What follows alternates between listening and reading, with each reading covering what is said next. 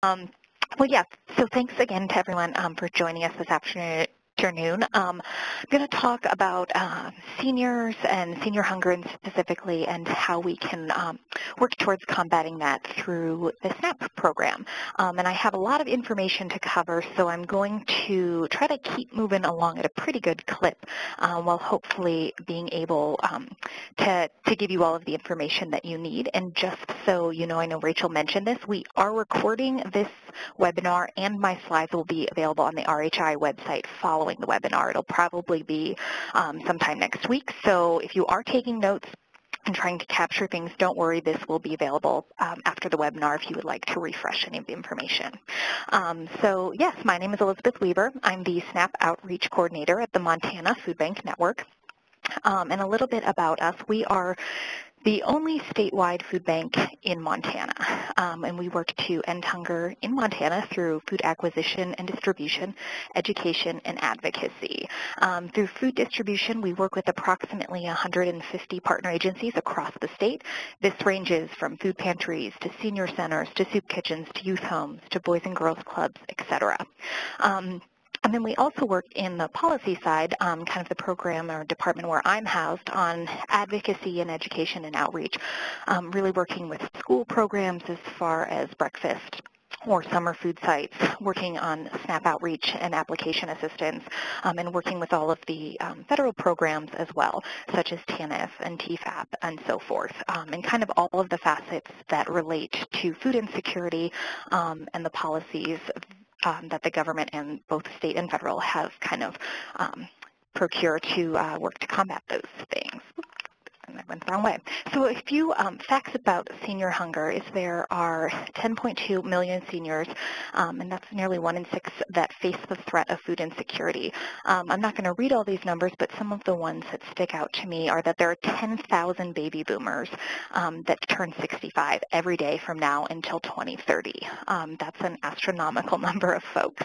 And by 2025, seniors are projected to comprise more than 30% of the population in 42 Montana counties. The largest increase we're seeing in seniors, and actually that have large senior populations right now, are mostly in eastern Montana. And so food insecurity is a very big issue in the state and especially among seniors.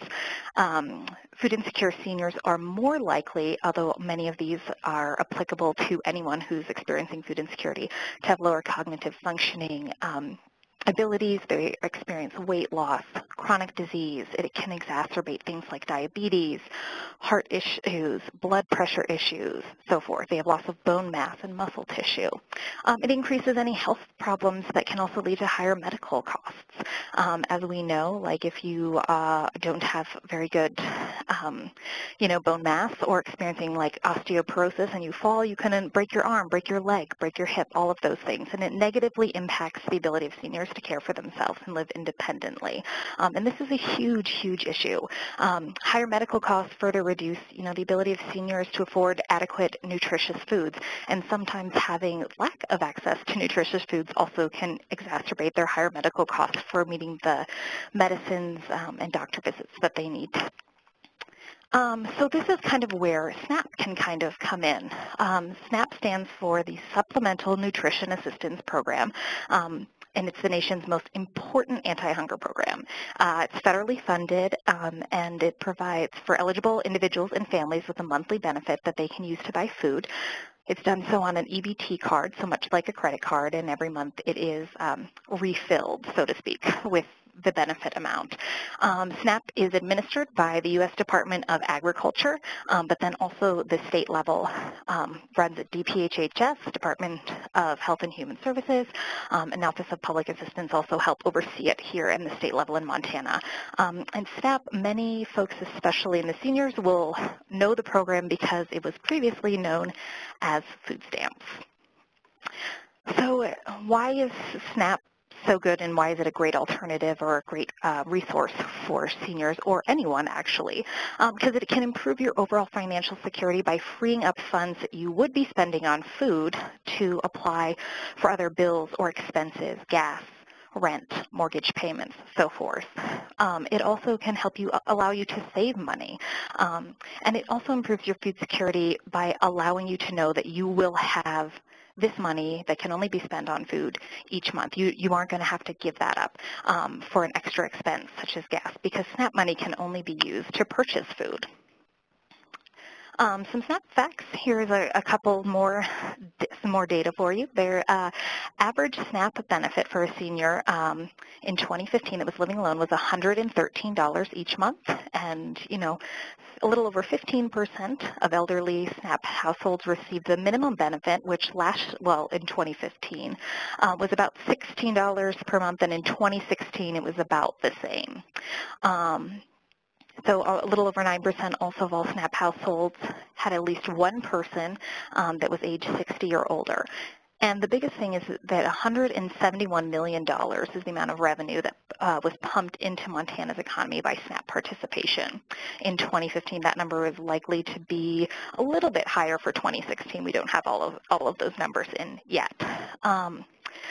And although SNAP participation has increased dramatically across the U.S. and Montana since like 2000, from about 2006 to around 2014, 2015.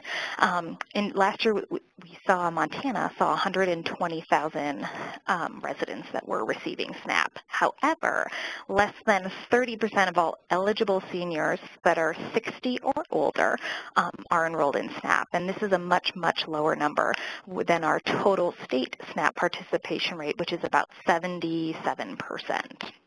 So there are a lot of eligible families that are enrolled in SNAP, but there are a lot of eligible seniors that just haven't kind of taken advantage, so to speak, of the program. And why is this? Well, the important messages that we want to convey to seniors is that this is a program that you've paid into through your taxes. You've kind of bought into this program. You are more than able and qualified to participate into it. So you're not taking money from anybody else. By enrolling in SNAP, you're not preventing somebody else from getting benefits. You can also receive SNAP and still go to a food pantry or a senior center or meals on, through like a hot meal program. That isn't limiting you to also being involved with those programs. Using the EBT card, it's a debit card, so it's easy and discreet and accepted at most major grocery stores across Montana and even some independently owned ones, and is also being used at many farmers markets too in the summertime. So you can use it at a plethora of places. And more often than not, we hear feedback that, well, if I'm only going to get $16 a month, what's the point? Most seniors qualify for more than the minimum amount. So we'd always try to tell folks that are applying, especially seniors, that this is the minimum amount, but you might be eligible for more. And I know there is often a mindset that, well, if it's just $16, that doesn't seem like a lot. Money rolls over from month to month, so if you don't use it all, it will be there the next month and it accumulates. And $16 is free bread and milk, for a year when you think about it that way. That's free bread and milk for a month until that adds up. You wouldn't throw away a $16 coupon. So those are just some of the kind of messages that we like to remind folks of, especially if they're a little unsure or hesitant as to why they would enroll in SNAP, and letting everyone know that there is more than enough money to go around so that they should, if they are eligible, please apply. That kind of leads into who is eligible. And the biggest thing, there are lots of different criteria in the SNAP world. And so for most applicants, there is no longer a resource limit. There are a bunch of categories, expanded household categories that kind of get into the weeds a little bit about monthly incomes, but you'll see on this chart, it kind of talks to you about the gross monthly income limit for a person. This is up to 200% of the poverty line, and then the net monthly income limit. And the little asterisk next to the gross monthly income limit is that some households with a previously disqualified member, that's someone who might have been on SNAP in the past and either their wages increased, so they kind of were ineligible, kind of rose above the SNAP income standards, or whatever the case may be. So if they had a disqualified member, someone who is on SNAP but then was deemed ineligible and could no longer be on SNAP, they'll need to meet a lower gross income limit and they will be subject to a resource limit. The lower income limit, I think, is 130% of the poverty line. Those guidelines are all online, and actually in my next couple of slides, there's a great way online where you can kind of find out if you have any questions or doubts about income eligibility, how we can kind of go forward with that. So I'm also going to say, for the purposes of this training, because it is a lot easier, we'll be looking at the online version of the SNAP application.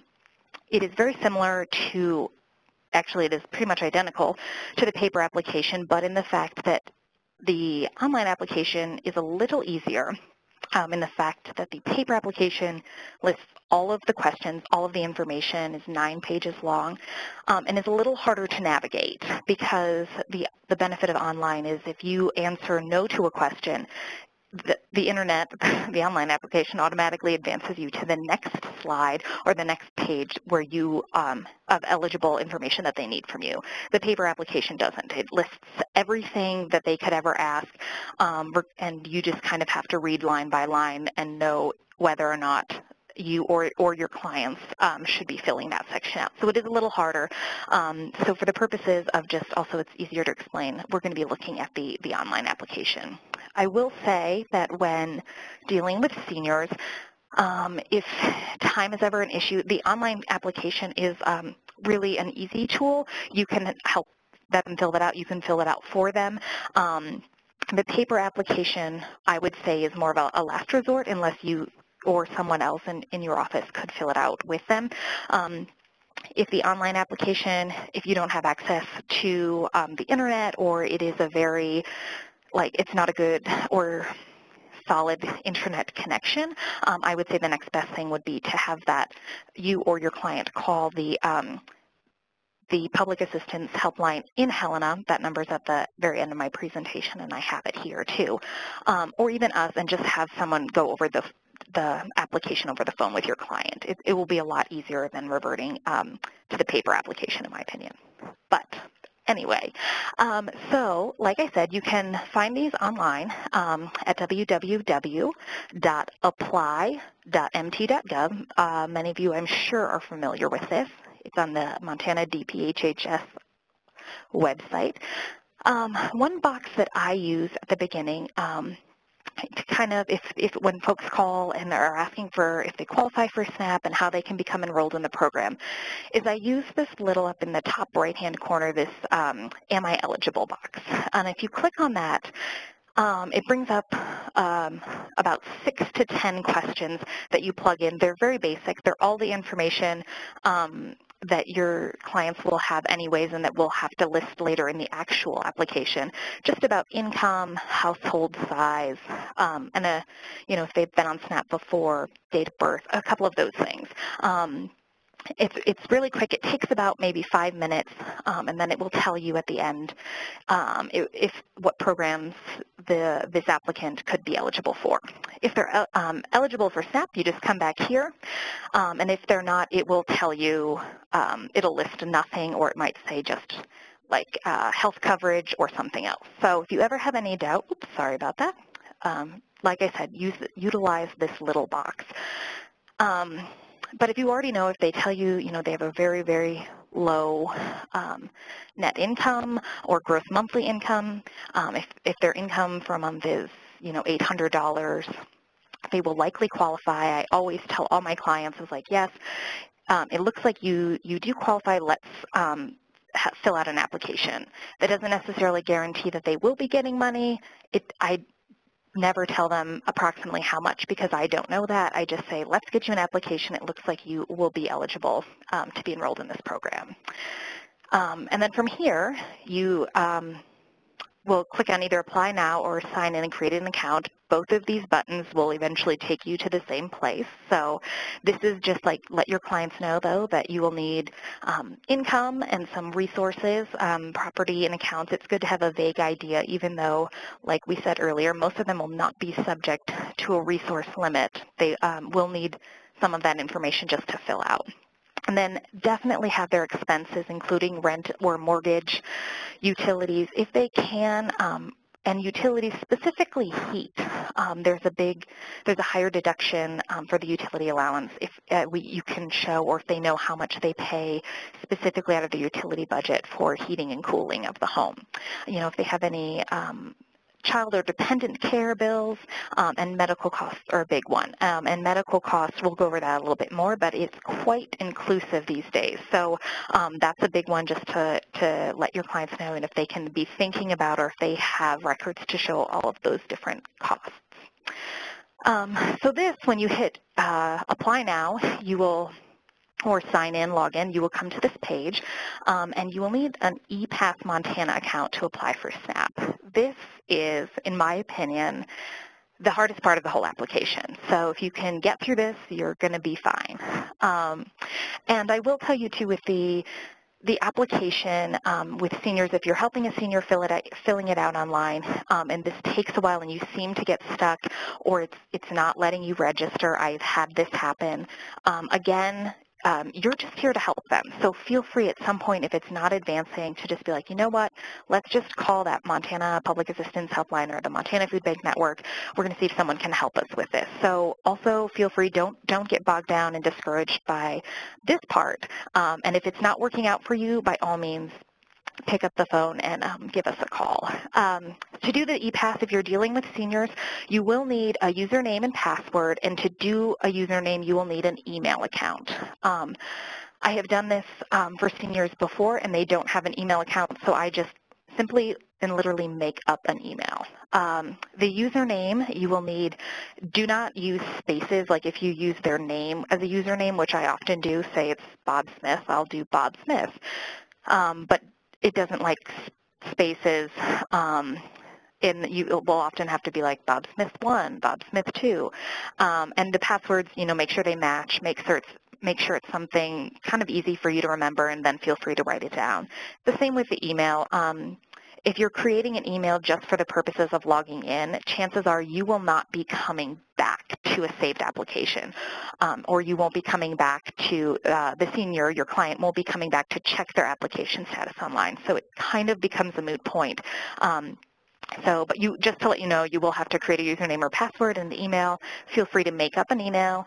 You will have to select a couple security questions and create those answers again. Like I said, this is the hardest part. But then once you get all of that filled in, then you're in. And so this is what the first screen, once you get in, kind of looks like.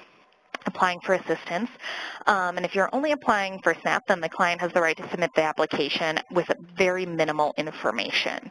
We encourage you, if you're helping a client, to get as much information as you possibly can, because this can expedite the process and also will make the little the interview and the verification call that they have with DPHHS quicker.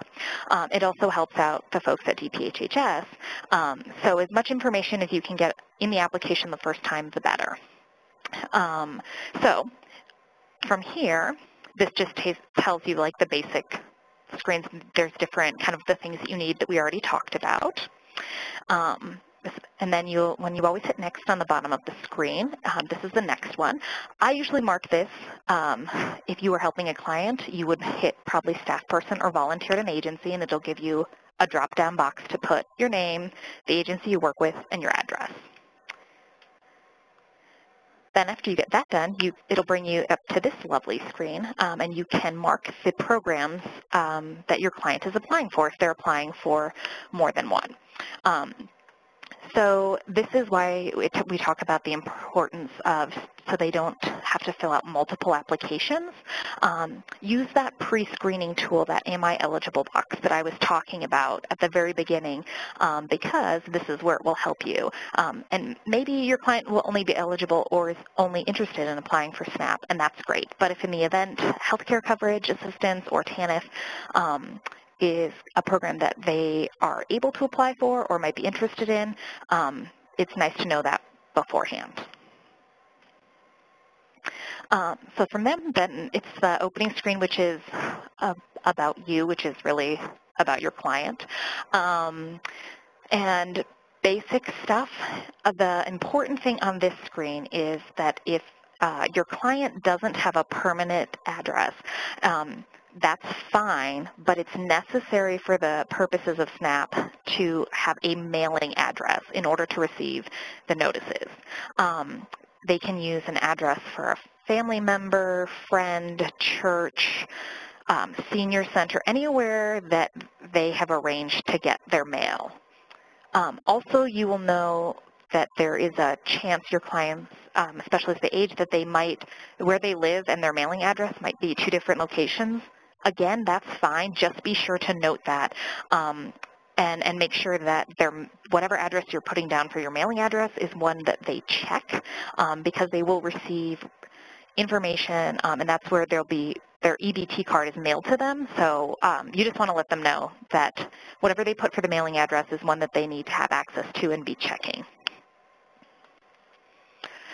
So the expedited service, this really comes up just if you, your client has a very low net income, they can qualify for expedited service, as you can see, if their income is less than $150 and they have no more than $100 in cash and savings.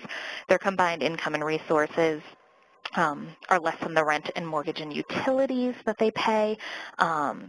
And we can probably, or they're a destitute migrant and seasonal farm worker. If you plug this stuff into the box, when you mark it down, it will just advance you to the next slide, or it will just say, oh, no worries. So when you come to if you advance to the next one, we'll go through household members for seniors. This application is really nice because it is, usually there's just one or two people in the home. Sometimes there are more, but it goes pretty quickly because there are less smaller household-like dependents and child information that they have to enter. This is something that the definition of a household, when we do say household for SNAP purposes, are people who live together, purchase, and prepare food together. If you have several clients, say you have a client who has a roommate or another person, that just because there are two people in that home or housing unit doesn't make them a household necessarily. If they view themselves as a household, or if they buy all of their groceries and prepare all of their meals together, they're a household. But just because two people are living at the same address doesn't mean you have to put two people as household members on the SNAP application, if that makes sense. I've helped several people with applications who are in roommate situations, but they are still just a household of one, even though there are other people that live in that house. They don't prepare food together, they don't shop together, etc. And then here again, you'll mark, there's some repetition as far as things that you will enter multiple times. Usually sometimes the client's date of birth comes up once or twice. And then it's important to note their place of birth and so forth. And then here, once again, you'll select the program selection. So if you're it might come already pre-marked, but if it doesn't, just make sure that you're marking that all of the programs you want to apply for are marked. You will need your client's social security number, and then I always ask, if they've ever had a different social security number to include. Then from this screen, when you fill it all out, and this is how many people are in your home, and that's like what I was saying earlier about household members. It's just, again, asking how many people, are in their household. So the wording on "are in your home" can get a little confusing for some. Then you will go on to the kind of talks a little bit about the earned income. And there's always a little progress bar, so you can always be checking at the top if your clients are kind of getting a little anxious about how long it's taking. I do tell folks that it takes to fill it out online till you go through all of the information, and depending on how fast the internet is, it takes about 30 minutes. So you should plan on about a half an hour to help someone. Sometimes it can go faster, sometimes it can be a little bit longer, but just at the beginning I always tell them it takes about 30 minutes so that they are aware. Otherwise it can be long if they're just like waiting around and trying to give you information and not really sure, if this is normal or not. They'll ask for current or new jobs or past jobs. And by past jobs, it's really stopped working in the last 60 days. So if someone has been retired for 5, 10, or more years, you don't really have to worry about that. Self-employment box, those kinds of things. If they have a current job, here's where you enter that information. The drop-down box right here, they lists a bunch of like full-time, part-time. I think there's one for like migrant farm working, etc. And again, it talks about it just a lot for the last 60 days. So you can mark yes or no just based on, and some of this, if you know the person, you can easily be filling in for them, and they might not even be questions that you have to spend a lot of time going over. If there is no this is part about earned income that will have to be verified through pay stubs, but if pay stubs are unavailable, the client during their interview/verification with a caseworker at DPHHS, they can discuss, other options, how that will be verified. And if they are self-employed, they will need business records or tax information, et cetera, to verify the income. Here is where a lot of seniors, this is the form that a lot of the seniors will have information for. So a lot of them are retired or haven't been working in the last 60 days. This is going to be where a lot of their SSI, Social Security benefits, if they have veterans benefits or anything like that, this is where it comes into play. So we'll ask about money from other sources, and unearned income includes any household income from any source of employment, any source other than employment. So yes, this is where if they have a disability, anything like that, workers' comp. There is a section later on, I don't think it's under here, where if they do get money from some sort of settlement or lawsuit, that is recorded, but not on this page. After you enter in which sources they get from unearned income, it'll take you to the expenses. And your clients will receive deductions for eligible expenses, and these help meet that net income guidelines and that chart at the very beginning that we were talking about. And that is what helps determine the amount that they get in benefits. So expenses must be verified to count as deductions, and this is one of the questions that in the verification call/interview, the DPHHS caseworker will ask. The most common expenses that kind of qualify are rent or mortgage, any sort of housing cost, utility expenses, particularly like I was talking about earlier, heat. If they pay a rent that is all-inclusive with utilities, it would be beneficial if you can ask your clients if they can talk to their landlord to see if their landlord can write out a letter or statement to qualify how much of your client's rent the landlord puts towards heat, just because that's a good way to help them get the most from their deductions and get more in their benefit amount for SNAP. Like utility expenses, child care, adult care, and medical expenses are a big one. The medical expenses, we'll get to in a second. This is just more of what, when you list out the utilities, it'll ask you to break it out. So here's where it would be nice if they tell you, a lot of people here in Western Montana, it's Northwestern Energy, and so the bill, just kind of lumps them together, so they pay this amount.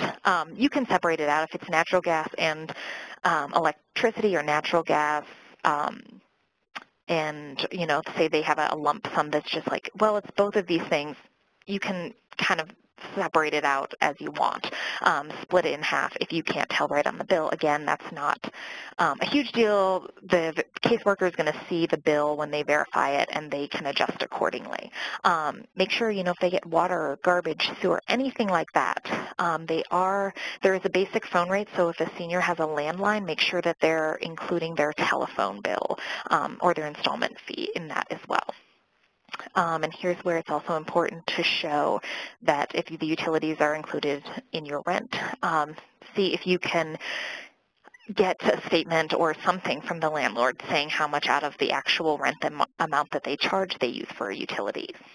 And whoops, I went too far. And then there are other expenses that go into consideration too, just other bills, like legally obligated child support payments, probably not a huge issue for this demographic. Dependent care bills could be, so it's any bill that they pay to care for a child or an adult with a disability or another elderly person that's living in the home. This could actually be including themselves. And then the Medicare Part A or Part B or Advantage Plan or Drug Plan. So if they have any medical expenses, deductibles, including copays, premiums, all of those things, you will want to capture that.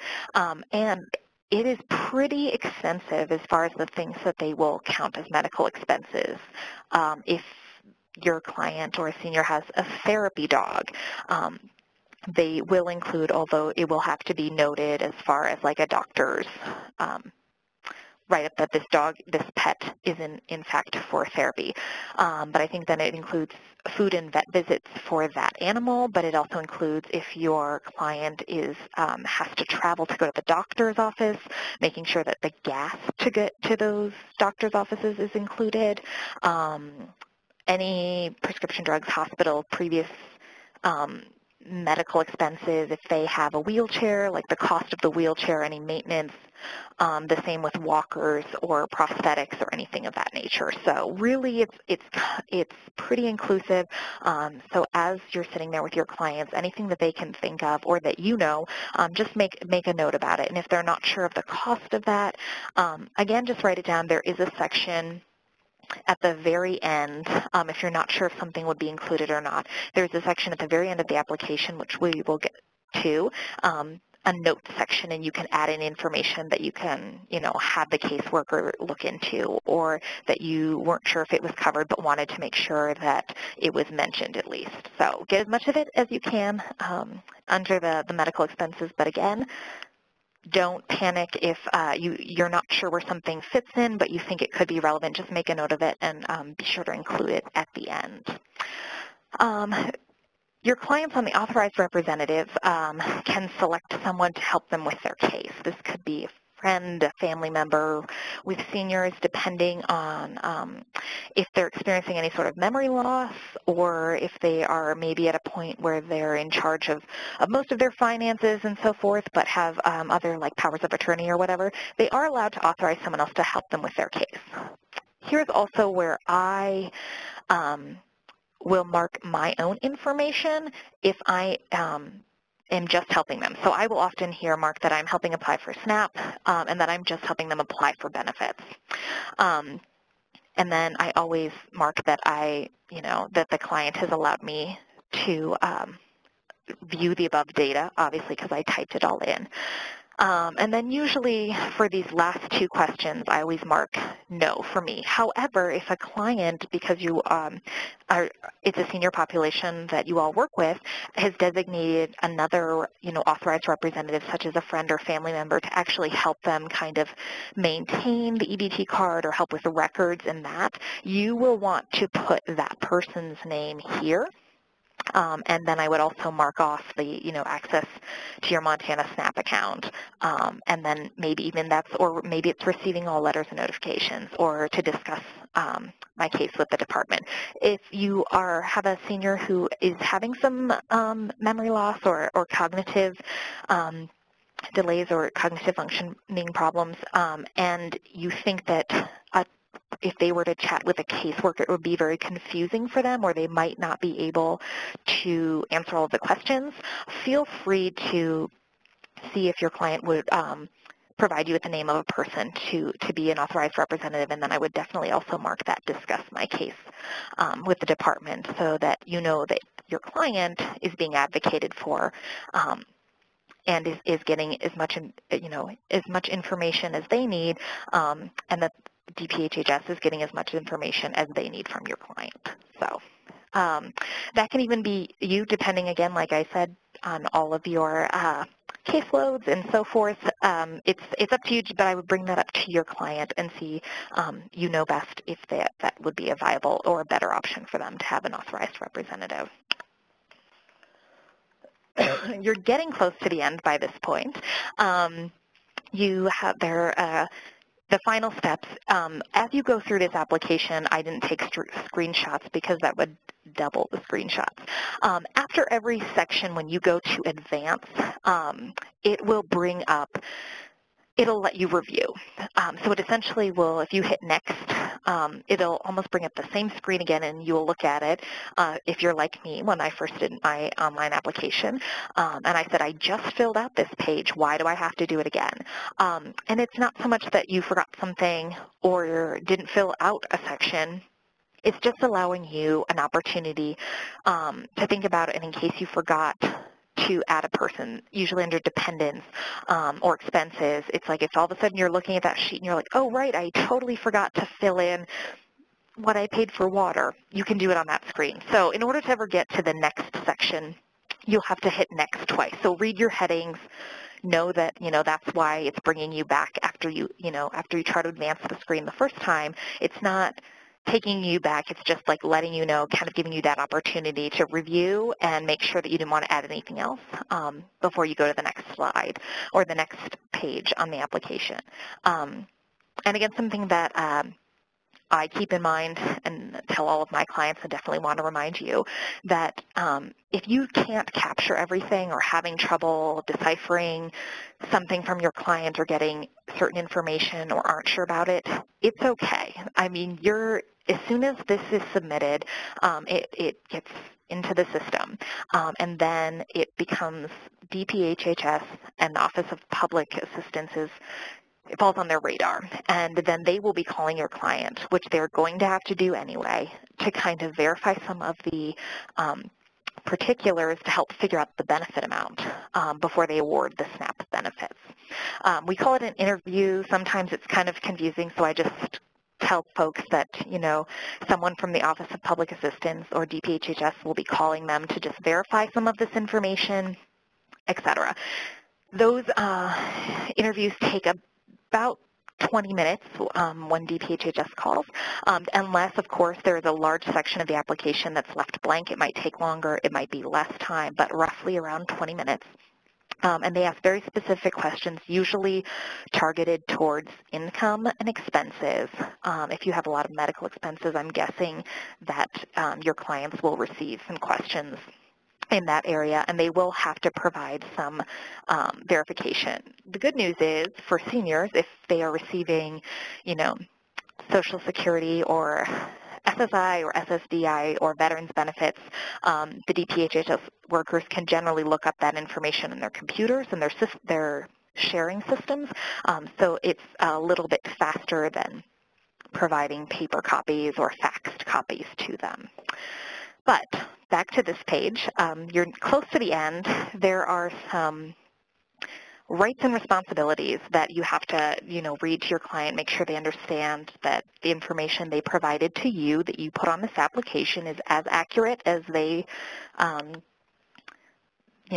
accurate as it can be. They know that you're helping them apply for benefits. They know what these benefits can be used for. They know that someone from DPHHS or the Office of Public Assistance will be contacting them for an interview once this is submitted, and that they're going to be honest and truthful and provide that person with as much information as they can. I usually paraphrase this part when reading it to my clients because most of them we've talked about all of the things that this asks about.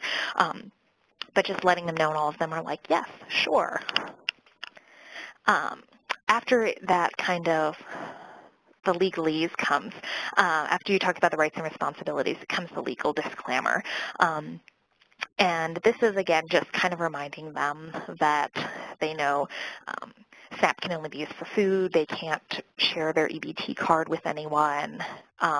If they're approved, they will have to verify their income, and they will be subject to like recertification rules. We'll get to that in a minute. For seniors, they don't have to recertify as often as households of working adults or with children, but they do still have to recertify. If any of their income changes, they need to let them know that. So this is important to just like briefly go through. If you need to paraphrase it, you can. Excuse me, I'm going to cough. And then here it's important to note to your clients that you will be having an interview for SNAP or TANF, any of the programs that they applied for. Usually it's over the phone, and it's with a case manager who works for the Department of Health and Human Services or Office of Public Assistance, and that they will be contacted, your client will be contacted by those offices about that interview.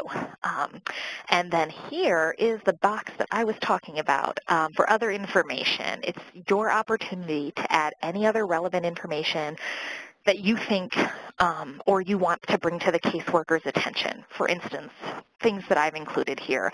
I had a client once who had a phone but it wasn't always working, but his neighbor allowed him to use her phone. So I put, here or in the application, the 2 phone numbers to reach him at, and I made a note here, like, if you call this number and a woman answers, it's John's neighbor, or here's a great place to put, my client has some bills relating to like a wheelchair repair or anything that you couldn't plug in elsewhere or might have forgot or missed and later on remembered, oh my goodness, I forgot to ask about this one expense or something. Be sure to include it here. The case managers do read this, and it is helpful. Or if you have a question or think that there wasn't a good spot under resources to list this, I've had folks who have had some interesting, partially self-employed businesses, farms where they owned a farm, but then they had pretty much were renting out the land and so forth, and just some odd things that I would make notes of here for case managers to review. A note, it does not allow you to tab down to create paragraphs, like new paragraphs. You just have to keep it in one consistent paragraph. If you try to take a space in between your paragraphs in this other information section, like to make it grammatically correct or just visually appealing, it will not allow you to continue when you go to hit submit or next screen. I have learned that many times. So now you are really almost done, and this is the part where your signature declaration for your client. By checking the box, you certify that. Type in your client's name here. There is another box that will be right below this that if you have a prepare or have someone helping you, basically. So I always mark this box, put in the client who I've helped, their name. Then there's a box below it that I mark as well, and then I put in my name. And then you will hit submit. And this says that as soon as you hit submit, the application is sent electronically to the Office of Public Assistance for processing. And then the client will still need to submit, like we said, some verifications and complete the phone interview, but they'll be contacted by DPHHS. And then from there, that is pretty much your online application. It does come up after you hit that submit button. It will give you like a tracking number, which you can write down. For seniors, if they're not going to be checking or tracking online, or you're not doing it for them, it doesn't necessarily matter, but it can be helpful, especially if you haven't heard anything and you need to contact DPHHS or the Office of Public Assistance about the application. It is helpful to just write down that number just to reference it, and you say, I submitted this application. Can you tell me what happened to application T269, whatever it could be. So some things, once that is submitted, it goes off, but your clients, they will have to have the interview, and this is often done by phone. Your clients can follow up, although depending on the location, in the last week or so I've been hearing very, very good things about DPHHS and OPA getting back to folks for their interviews like within 24 hours. I had 2 clients within the last week.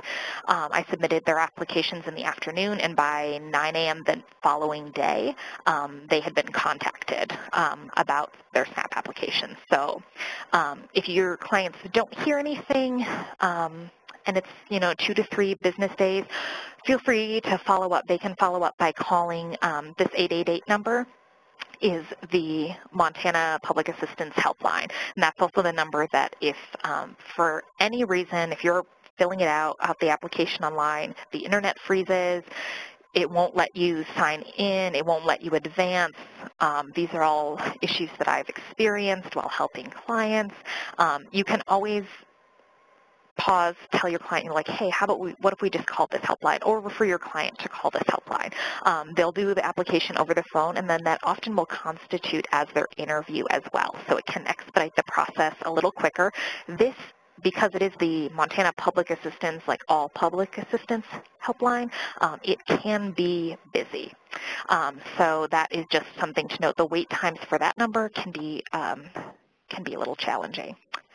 And then once enrolled in SNAP, senior and disabled households that have no earned income, so if they're getting all of their income from SSI or SSDI, they're certified for 2 years, more or less, and with change reporting requirements, which just means they only need to report if their income changes and brings them above that 130% of the poverty line, which for the most part is seniors are not going to have to deal with.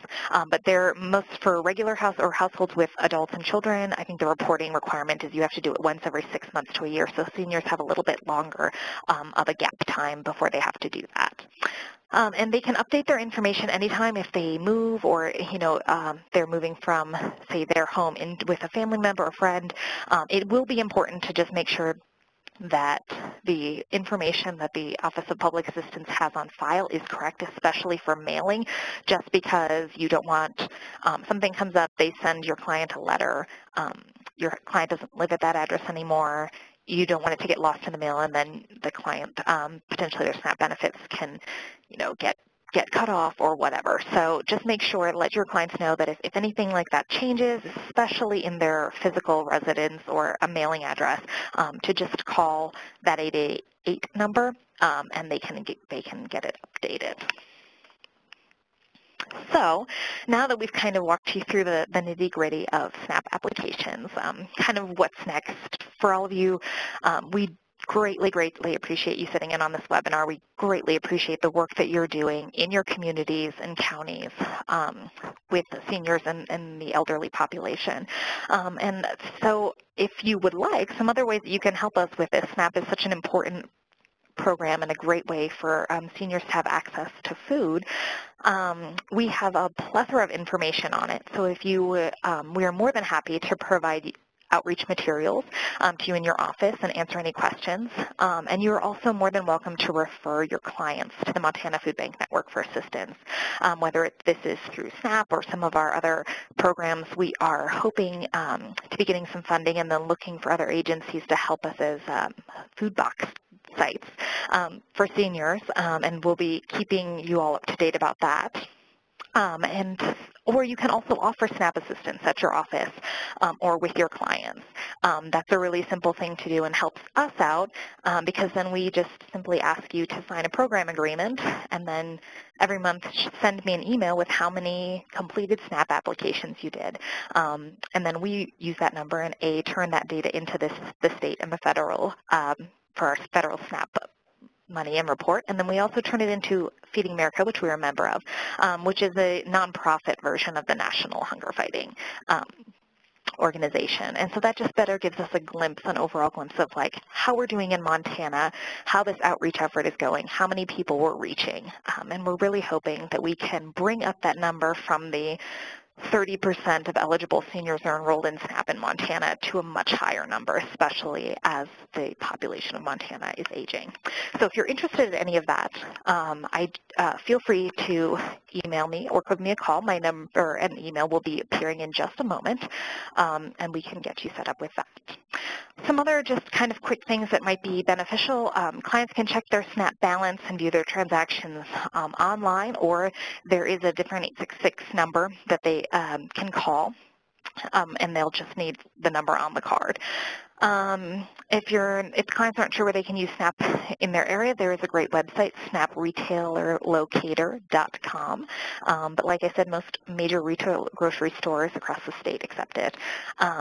And there are farmers markets now that are more and more that are accepting SNAP, so that's a great tool. The farmersmarkets.mt.gov website is continually being updated. And with seniors, some of them will do double SNAP dollars, which means if you spend $20 in groceries or in like fresh produce at the farmer's market, you'll get $20 free, and some of them are very specific to just seniors. I believe it's in Colson. But check that out, and that'll have great information about other resources on SNAP, and especially for accessing fresh fruits and vegetables.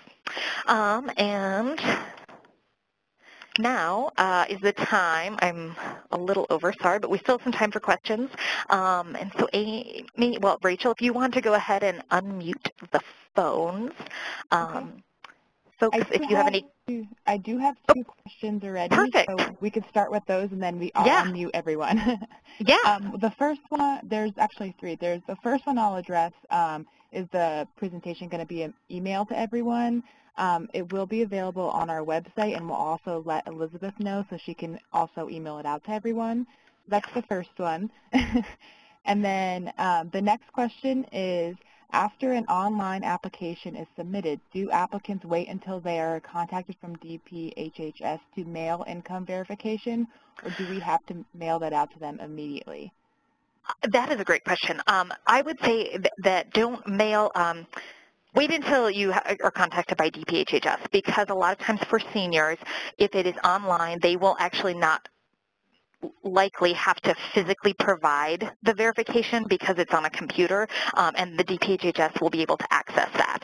So depending on the situation of the senior, I would tell your clients once you submit the application to wait on verifying anything, like mailing anything to Helena, until you have chatted then with a caseworker, just because they might ask you to verify more things than you had mailed. They might ask you to verify some different things. So my strongest suggestion would be to just wait until you talk to that caseworker before you put anything in the mail to verify. Okay. And then I have another question. Who is offering this in Yellowstone County, aka Billings? Okay. Who is offering this in Billings? We have one of our trained partner agencies, Family Services Inc. is they have done the training, and they also do SNAP application assistance. So if you're in the Billings area, they are one that does offer it. I don't have their phone number right in front of me, but if you look up Family Services Inc., or I can send it to you afterwards, I would call them. Again, I'm not sure. Sometimes the days and times may vary. And also, any of your local Office of Public Assistance is like the local Office of Public Assistance. Clients can go into, they can fill out either a paper application or talk to someone there, apply, and get their interview. So those are, and that goes across the board. That's not even just in Billings. That's any community that you live in. Okay, I have another question. If an adult child, 23, lives with her parents, does the application have to list the parents and the child buys her own food? Can you repeat that question? Yeah. It says, if an adult child, 23, lives with her parents, and does the application have to list the parents if the child buys her own food? If the child buys her own food and is like for those purposes of household members, if she's buying her own food, and if she might be paying a little rent, but although she is their child, she is independent, but just maybe like living there because she's attending school or college, I would say those would be two different household units. For the purposes of SNAP, if she is purchasing and preparing her own meals, or they are purchasing food and preparing their own meals, although they might live under the same roof, for that purpose, it would be two different applications. All right, so I'm going to go ahead and unmute everyone. Again, if you want yourself muted, you can do that on the WebEx control panel with the little icon. It takes a few seconds, but then everyone can speak if they have questions. Hi, this is Jessica Davies from Sidney, Montana. Hey, I was wondering, first of all, can you guys hear me? Yes. Perfect. Okay, I was wondering, going back to the verification, two parts to that. One, if they do have, you're kind of saying that if they did things online, they wouldn't necessarily have to send in verification. Is that because we would scan and input the information, the documents, ahead of time, or kind of confused on that? Yep. that is a great question, and sorry, that was my bad on explaining it. If you do the application online, I had a question earlier that said if you submit an application online, in the meantime, as soon as it's submitted, should clients go ahead and send their pay stubs, copies of their pay stubs or whatever, to the OPA office for verification? And I said, no, don't do that. And also if you fill out the application online, to your question, you can't upload those verification documents.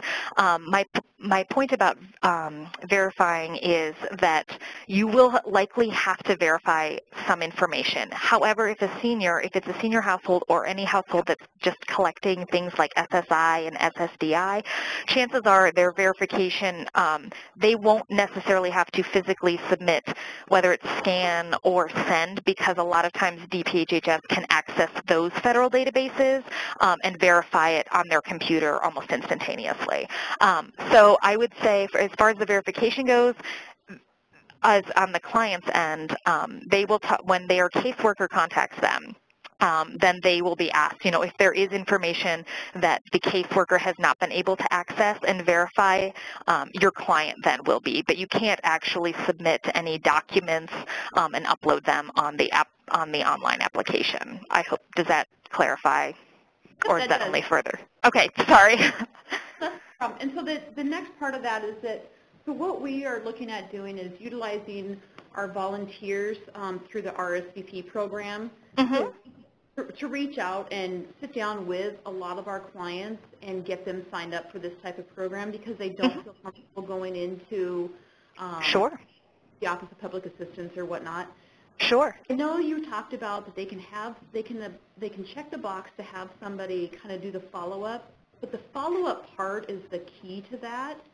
And so, I mean, is it okay that you have, say, volunteers that they have identified that can help them with all of the follow-up to all of this? I mean, it's making sure that we're closing the gap, or right. I guess is what I'm trying to say. Right. And the authorized representative, I think that's the part that you're talking about. And it's mostly, especially if it's a senior that is, say, like they might not have great access, like phone access, or be able to be reached that often. And so the authorized representative, it's more or less just telling DPHHS that, and letting the client, if they feel more comfortable, like say they are uncomfortable, if they've had maybe a previous instance with someone who's at the local Office of Public Assistance. It's just saying that this authorized representative is in touch with the client, knows the client, and can speak on their behalf, accurately, and has access to, if that verification is needed for certain incomes and so forth. This person can also act on the client's behalf if the client is, unable to, or just might need a little extra explanation. So I would think that would be fine as for your authorized representative, but it would be something that your client and your volunteers might need to work out, and might be more of a legalese question you might actually want to check with the Office of Public Assistance, like in Helena, on, just to see, like, on their level. I mean, to cover your bases, because you would hate to, like, have that happen, fill out a bunch of those applications and then there be an issue with it. But and don't get me wrong, I got to make this statement that it's not just volunteers out there willy-nilly. Right. No, agreed. And I know the RSV program, and they are vetted. So, but so in that regards, that's why I said I don't foresee that as being an issue. But I might double check at just one more higher level, like at DPHHS, since they are the issuing entity. And that's, to be fair, and one more thing, thank you for drawing that to my attention, and I know we're getting close to time, so I'll be brief in case there are more questions, to let your clients know that, and I always let my clients know that it's like, I'm not the one, I don't have a stack of EBT cards here, I can't issue them, I can't, so although I think that you, they're eligible, it does reside, the final decision does come down to the state, and so it's like you can help people and you're trying to make sure that they have as much access as needed.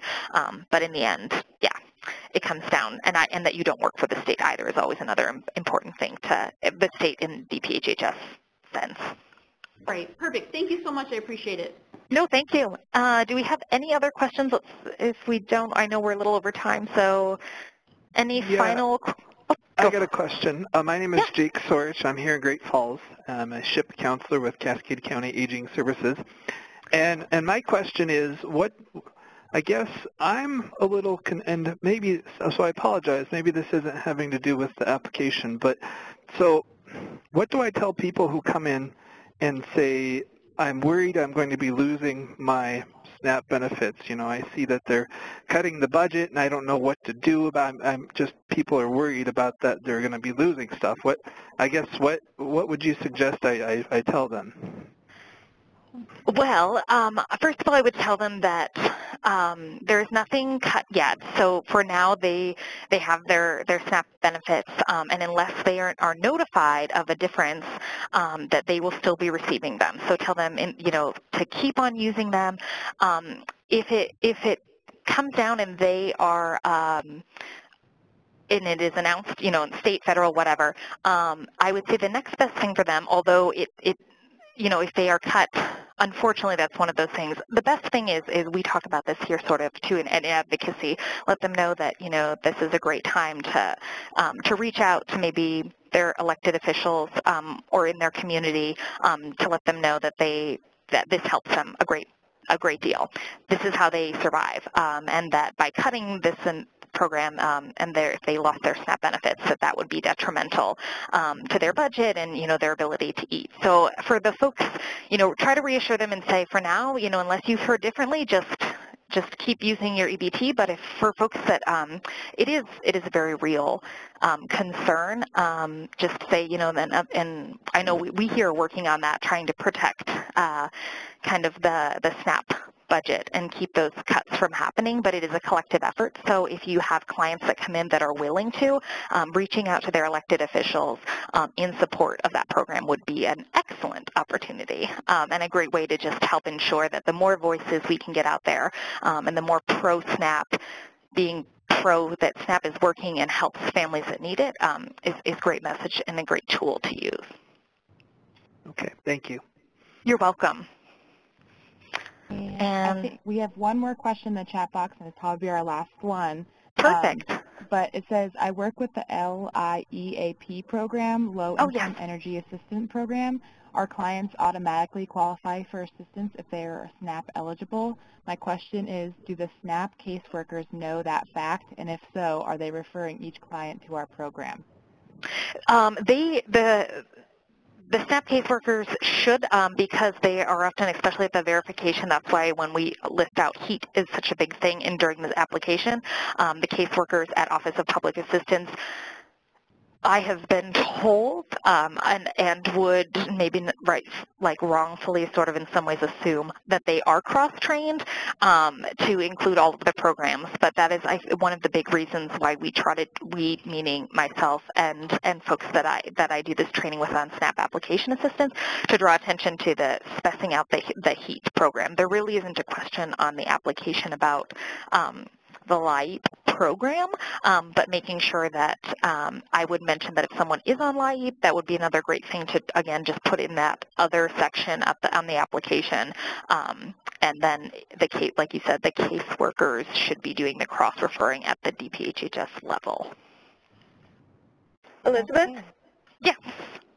This is Carrie with the Office on Aging. And Hi. I just wanted to add that the ADRCs out there, the Area Agencies on Aging, Yes. 9 of the 10 now are ADRCs and can help.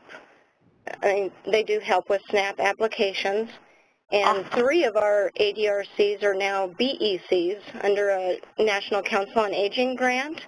And the SNAP is one of the core benefits that we're focusing on in those 3 areas. And that's Area 5 out of Butte, Area 6 out of Polson, and Area 9 out of Kalispell. Great. Great. So that's happening, and I just wanted you to know. Thank you so much. That's great information to have. You bet. Thank you. Well, yes, no, thank you. And thank you to everyone who's been on the call. I think that we have to wrap it up, but we will be posting the webinar and the recording, and it will have the slides in PDF form on the RDI website, and I will be sending out a link with that information. If any of you have questions, please feel free to email me or give me a call. My phone number and email are right there. And I will hope to be in touch with some of you soon, and hopefully if any of you are interested in working with us and offering these trainings at your office, we'd love to chat more. So I look forward to talking to some of you again soon in the future, and I hope you have a great afternoon. Thanks so much. Bye-bye.